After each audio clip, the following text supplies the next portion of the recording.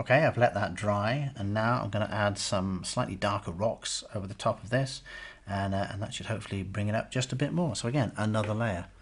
So let's go back. Let's not make life too complicated for ourselves. Let's use the cobalt blue, a little bit of the sepia, and we've used some of the lemon yellow before. So let's add a bit of that into the mix and make kind of a dark, slightly mucky looking green. So what I want to do here is make this area, I think, become some kind of rock outcrop into. It's not only in the form of the beach, it also goes out perhaps into the water. So I'm just placing that into there. I'm not fiddling and fiddling. And maybe I'll just work my way down, leaving some gaps in this water. So I'm making other sort of shapes where you make a mark. You can see there's like a big seed mark now, really.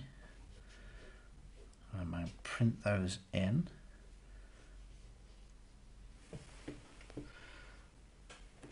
And I'm going to make this sort of peter out into the water. Again, I'm thinking straight. Just make life easy for yourself and go straight. This will just look like the water's lapping kind of around. This stuff is a little bit weak there in colour, so I'm just going to add a little bit more dark into that, kind of tiny wet and wet into those shapes. And I might also just let that peter out if we've got some smaller stones into this area here where it touches the edge of my sand. Now do you see how when I've added this, the background castle, the background beach, it falls away a little bit, as does the dunes, the sky, which seems such a big deal, it starts to sort of drop back. Let's also now, let's go a little bit more heavy and decisive. I'm going to add a couple of big rocks, a little bit more colourful here. Again, sitting on top of the last layer, and let these sit on top. Often a good idea, if you know, to make a shape, and then I just perhaps, the same idea, it's a bit like sort of bar thing, make it flat bottoms, it's easier, and then just little bits outside it. That helps you think how to create it, but it also makes it less like you've just stuck it on like some kind of transfer.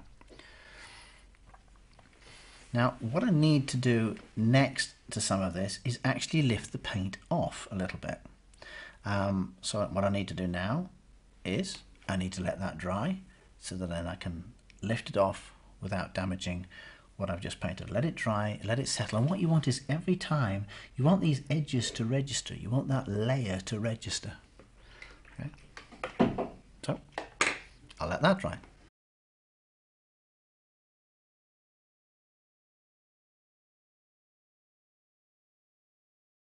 Okay, I've let that dry. Now one of the things that you can do with watercolour is lift it off. Now you might not be able to get back to white, but you might be able to get back to a lighter version or some slightly stained version of the paper. So you may paint something with the thought that a little bit later in the process you might just lift elements off.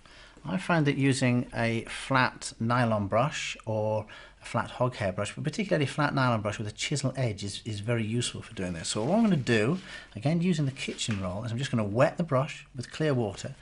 I just want to highlight little bits of the top of this rock. So what I'm going to do is, this is wet, and I'm just going to rub a specific shape out. Rub that off, little bits, then I'm just going to blot it out. So I just think it would be better with a little bit of light on top of my rock there. It allows me to kind of make some shapes and re-carve really into what I've done. So instead of always thinking of adding dark, I might just lift bits out. And in here I might think, right, well, I'll just lift out the odd light element in these rocks, which adds a little bit of light.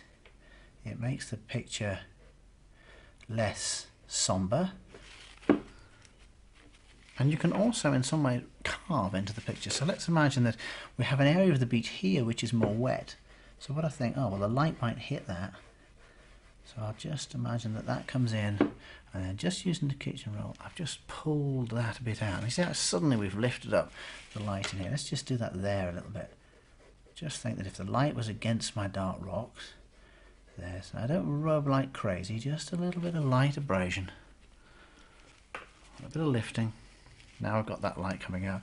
And I just feel again over here, we could maybe with just the odd hint, just the odd touch, tops of the dunes, perhaps a little bit along here, maybe the odd light where the light is just catching, it's coming through the clouds, touching areas of the beach. The other thing is you might want to add a figure. And a lot of the time if you're painting over, it's sometimes difficult to make that figure register. So what I'm going to do is I'm going to make a little figure shape. I'm going to take the flat side of this brush and I'm just going to fidget that backwards and forwards.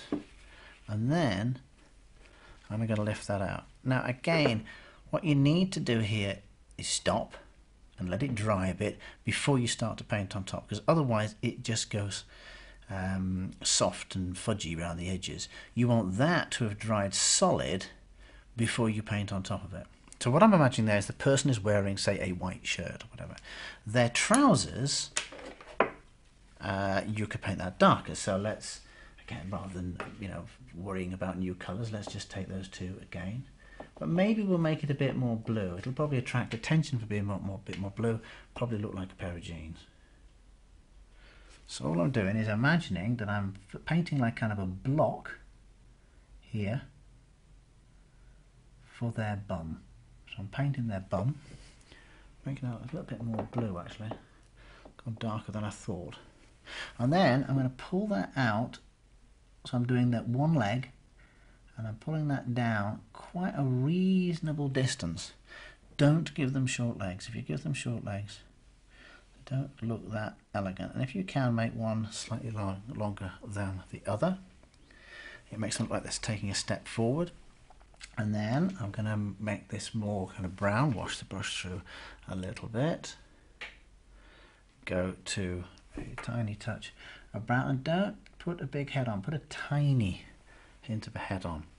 Now if you want to make this sound look a little bit more wet, one of the tricks you can do is you take the height of this figure and you return it down here, so that the height of their trousers, now you notice I haven't stuck their shoes on, by the way, or boots or feet. If you do, a lot of the time what you end up with is Frankenstein's boots. They look absolutely huge, and maybe an arm at first don't bother with, just have them as a block and legs and a tiny head. That's probably the easiest way to start.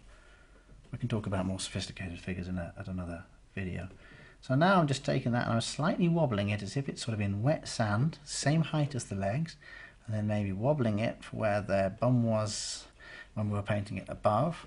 And then the bit that goes below, well, that's light. So the little bit below, what I might do is just pull that bit out, just a hint that that's light below. And now I have sort of their figure on the beach, and I think that's probably enough. I could maybe add a little bit of dark into the water. In fact, no, I'm going to. I think what it needs is just a little bit of balance, because the sea further away is just a little bit darker. So we're going to go back into there. So maybe just a little bit of tuning into this far side, just a little bit of painting so that that far distant bit of sea is a little bit darker. Tiny little lines, being a little bit more careful. And I think that just maybe evens it out. Now, there was what, 5, 6 layers in that? I didn't do it in one great rush. I did the wet and wet, I did my washes, I've added little layers of wet on dry. So the wet and wet's only part of this process, only kind of the beginning and probably the most exciting bit. The rest is kind of calculating, layering, adding one over another. And that's probably the key bit in watercolour painting as you move on. It's kind of the planning, thinking things through and being able to see what you can do, and holding your patience. Be patient, let it dry, and then add the next layer. So I hope that's been helpful, and I hope that kind of sets you on your way with painting with watercolour. What I'll be doing is I'll be looking at some products in other videos and showing you elements of how to mix colour and the like. But going forward, I'm going to do a load of series about different things specifically. So I'll do a series on seascape painting and on colour and on trees, figures, and there'll be specific series that you can look at on my website. I hope you've enjoyed this, and I'll no doubt see you soon.